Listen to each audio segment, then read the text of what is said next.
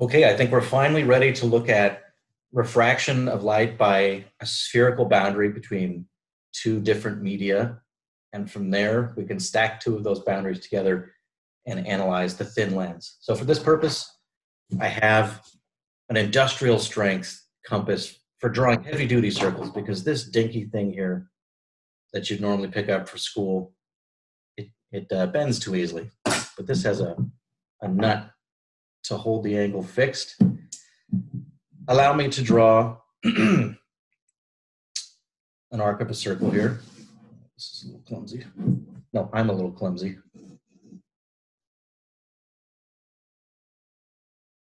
All right, I'm obviously an amateur when it comes to using this. I need the pencil to stick out a little farther. All right, that should be sufficient. Okay, just stabbed myself. Ow. Learn from my mistakes. Oh, it was totally worth the pain. Look at that beautiful arc. I can't tell if this is blood or pencil lead or both. Okay. We need an optical axis. What happened to my pencil? Hang on a second.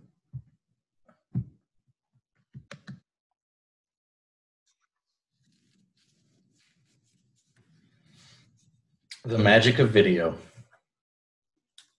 Here's my optical axis. We'll go with an object point that happens to be on the axis. And you may be thinking, wait a minute, what kind of an object only exists at a single point? Aren't we normally looking at a little fish or a flower or something that's extended? Yeah, but notice there's nothing, because this is a spherical section here, there's nothing special about this axis. If you were talking about a point up here, you could repeat the argument and imagine that your optical axis goes in that direction, and it's equivalent. All right, we're going to look at a single ray emanating from the object point, refracting at the boundary, and ending up at some image point over here. Afterwards, we can draw two rays, so you get the sense that any rays, any paraxial rays emanating from this point would all converge at the same image point. Now, it's supposed to be a paraxial ray, which means close to the axis, something like this. But if I actually make the angle this small, then the diagram will be cluttered. All of our labels will have to be squeezed into small spaces. So let's make the angle large so that it's easier to visualize everything. And then later we'll redraw this with an actual paraxial ray. Everything I'm doing is in your book. This is on page 979 of the 4th edition of Night.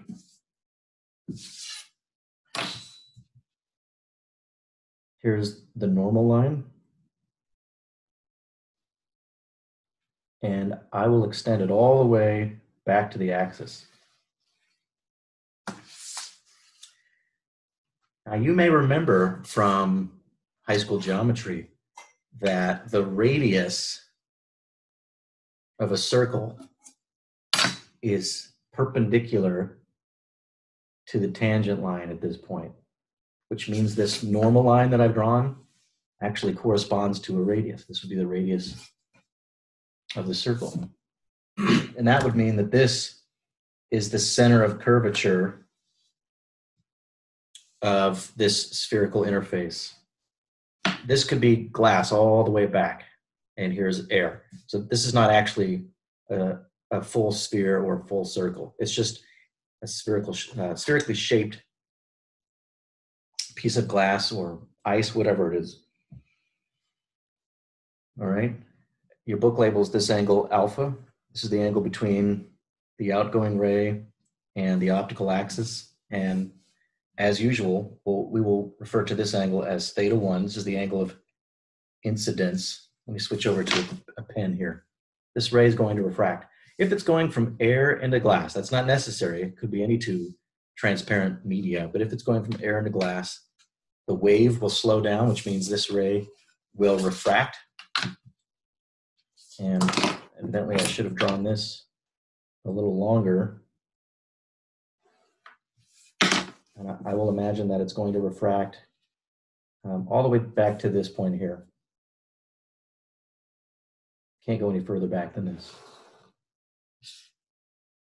Okay, for now, I'll call this point P prime. So the ray leaves the optical axis at P, refracts at the spherical interface, and winds up back on the optical axis at point P prime. And again, the idea is if I drew another ray, used Snell's law to calculate the refraction, it would pass through the same point. A third ray, used Snell's law, it should pass through the same point. So all the paraxial rays leaving this point are converged to a single point. In other words, this interface is forming an image here of the object point here.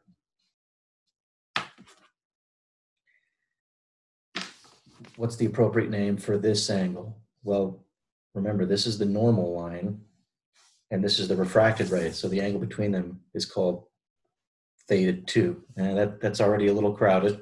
Your book's diagram is a little easier to look at. They call this angle beta, Greek letter beta, alpha and beta. And lastly, they have a name for this angle, the angle that the normal line makes with the optical axis. We call that phi. There's a couple other things that are labeled here as well. If we drop a perpendicular from this point of incidence back down to the optical axis, your book refers to this as T. And there's this rather short distance from the very front of the spherical interface to this point. They call this D. And something you should observe right now is that if this ray were truly paraxial, close to the axis here, this point of incidence would move down towards this point. And the closer this point gets to this point, the shorter D would get. In fact, if you put this point real close to this point, so a ray that really is paraxial, D would be practically nothing. Hopefully you can imagine that. Keep that in mind in a moment when we get to our equations. And you will see that there are 3 right triangles that we can look at here. There's this right triangle. There's this one using the normal line, which is the radius of the circle. And then there's this slightly larger right triangle here, which has the refracted ray as the hypotenuse. Hey, listen to this. Is that a satisfying sound or what? Diet squirt. Aren't you jealous? Thirst quencher. Let's first apply Snell's law to the refraction here. I think I'll write these equations on a separate sheet of paper. And I've labeled the 2 indices of refraction. We're assuming that N2 is actually greater than N1, which is why I've drawn the refracted ray. Here's the incident ray. The refracted ray has been bent toward the normal. You know, your book probably does a better job because they draw this normal line dotted to make it clear that it's the normal line and not the incident ray nor the refracted ray. Snell's law applied to the refraction says N1 sine theta 1 equals N2 sine theta 2. And here's where we will use the small angle approximation. Remember, if these are paraxial rays, or if this is a paraxial ray, all of these angles are small. And maybe now is a good time to convince ourselves of that. Flip this over. Go back to my industrial strength compass here, slash stabber. Try not to injure myself this time.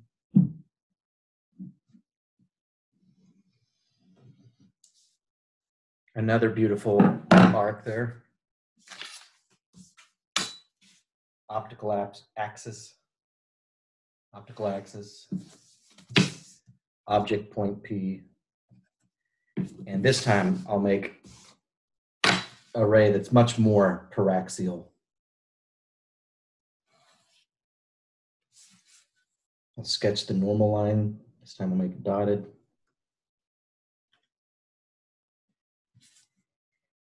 And this ray will be refracted towards the normal.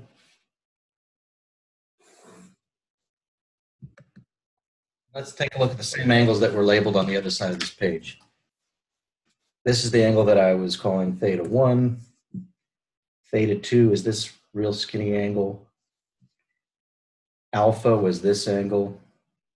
Beta is this small angle. Phi is this little guy. I think that's all of them. These are definitely all small angles. Remember, the small angle approximation, if I recall, it's valid even as large as 15 degrees. 15 degrees converted into radians. 15 compared to 180, take that multiple of pi. So that's maybe a fun fact to remember, that 15 degrees is about 1/4 of a radian, 0.26 radians. If I take the tangent of 0.26 radians, I forgot my computer, my calculator needs to be in radian mode. Okay, shift mode radian. I'm taking up valuable time here. I'm sorry, let me pause this. Okay, my calculator is now in radian mode. I'm going to take the tangent of 0.26 radians. 0.26. All right, even as high as 15 degrees, fairly accurate. These angles all look less than 15 degrees to me. Okay? These angles, not so much, but the idea is we're talking about paraxial rays like this. And that means we can replace sine of theta 1 with tangent of theta 1, or just straight up theta 1. Remember that little sketch here of those three functions? This is the function theta. Right? So it's like saying y equals x. F of theta is theta, or f of theta is sine of theta, or f of theta is equal to tangent of theta. Sine theta, or I should say sine of theta, theta, and tangent of theta. They're all very similar in this region. You can replace one with the other. So we go back to this equation and we say that for paraxial rays, we can use this very accurate approximation, which is presented in your book. Okay. And now we have to make some observations about the geometry here. And this might be the most difficult part. So to see the following relations, you have to remember, as long as you've drawn a triangle on a flat surface, this is not true if you draw a triangle on a sphere, but in the plane, a triangle, one of the rules for triangles is that if you add up all three of these angles, you have to get 180. That's true even if the triangle is not a right triangle. It's true for any triangle. Add up those three angles and you get 180. So we can observe that. Let's see here. Would you agree that theta 1 and this angle right here have to add up to 180? 180 degrees. So theta 1 is the same as 180 minus this angle. But you will also recall,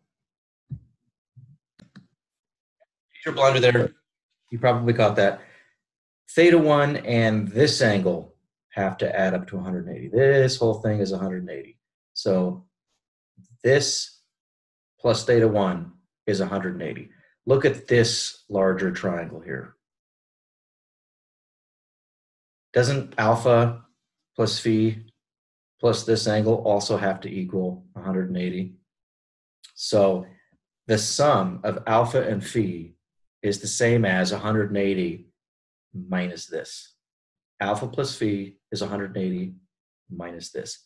But theta 1 is also 180 minus this, which allows us to conclude over here that theta 1 is the same as alpha plus phi. We're just talking about supplementary angles, two angles that add up to 180 degrees. Let's make a similar observation for theta 2 now. Focus your attention on this skinny triangle here. This triangle right here. Would you agree that theta 2 plus beta plus this angle equals 180? Those are the three angles in the triangle that I just traced. So in other words, theta 2 plus beta is equal to 180 minus this angle. But we can say the same thing about phi. Phi is also equal to 180 minus this angle. That allows us to conclude that phi is the same as theta 2 plus beta. Theta 2 plus beta has the same value as phi. Let's rewrite this for theta 2. Just subtract beta from both sides, and we can say that theta 2 would be equal to phi minus beta. So we've already written 3 important relations pertaining to this diagram. Let's continue. Just now we were looking at this big old triangle and this skinny triangle. Now we'll move on and look at the right triangles that I had originally traced. This one, and lastly, the one with the refracted ray as the hypotenuse. Okay. Let's deal with the tangent function. What's the tangent of alpha? Opposite over adjacent. Okay, well, there's a couple more labels we need in this diagram. The distance between the object and the very front of the spherical boundary here, that's called the object distance. We've used this letter already. That's S.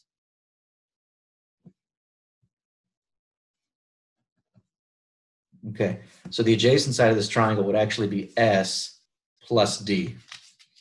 Opposite over adjacent, we've got this fact. The tangent of alpha is equal to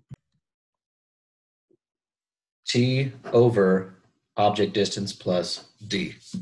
That's just the tangent function applied to this right triangle. Let's look at beta now. See this larger right triangle? If we're talking about beta, the opposite side would be T. The adjacent side would be this distance. Well, how can we express that? Because we don't actually have a label for this distance. Let's use the letter S prime again for image distance. That's the distance between the image point, P prime, and the front of the spherical boundary. The adjacent side of the triangle in question would be S prime minus this little bit. So the tangent of beta would be T over S prime minus D.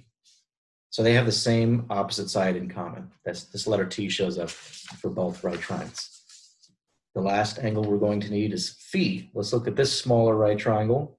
Tangent of phi would be this opposite side over, okay, what do we do now? Well, what's the distance from the center of curvature to the front here? That's just the radius of the circle. So if we take the radius of the circle and subtract off this little quantity d, we will have the adjacent side of this right triangle. Tangent of phi should be T over R minus D. Well, what do we do next? I think we invoke the small angle approximation again.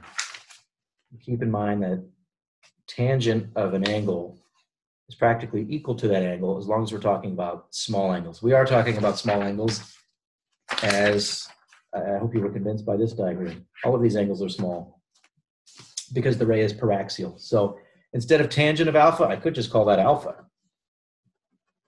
That's beta and that's phi. See if I can put this all together in one step. Before I do that, let's ask ourselves, what are we even trying to do here? What's the objective with this diagram? Well, we'd like to be able to predict where the image point is going to be. How far out from the front here will the image point P prime be in terms of the object distance and perhaps the radius of curvature, and of course also the indices of refraction. All of those should show up in the formula. So what I will do is I could take this expression for theta 1, plug that in here, and then I can take this expression for theta 2 and plug that in here, and rather than write that out, I will immediately substitute in all these expressions for alpha, beta, and phi. I'll plug those in anytime I see them here. And here's the equation I get. N1 times theta 1. Well, theta 1 is this. Theta 1 is all this, but alpha is that, and phi is this. So I've got T over S plus D plus, and then instead of phi, I will write this expression, t over r minus d, and that's got to equal n2. That's a really long number 1 there. And then now I'm going to write phi 2. Well, phi 2 is all, excuse me, theta 2. Theta 2 is all this garbage. Phi is the same as this, t over r minus d minus, and instead of beta, I will write this expression. Okay, well, this is looking kind of gnarly, and it's got some quantities that we're actually not interested in, namely t. Is that it? Also d. What can we do to get rid of those? Well, since t is in each term throughout the equation, we could just divide the whole equation by t. Great. If I divide the whole thing by t, these would all turn into 1s. It's one little step in the algebra. But we'd also like to get rid of d. Remember that comment I made a few minutes ago about how for a truly paraxial ray, this quantity d becomes very small. T doesn't necessarily become too small, but d would be very small. Can we see that on this diagram? Yeah, in fact, t would be this distance, not 0. I mean, it's small, smaller than it was before, but it's not 0. D is this tiny little distance here. For a truly paraxial ray, d is practically 0. So I will say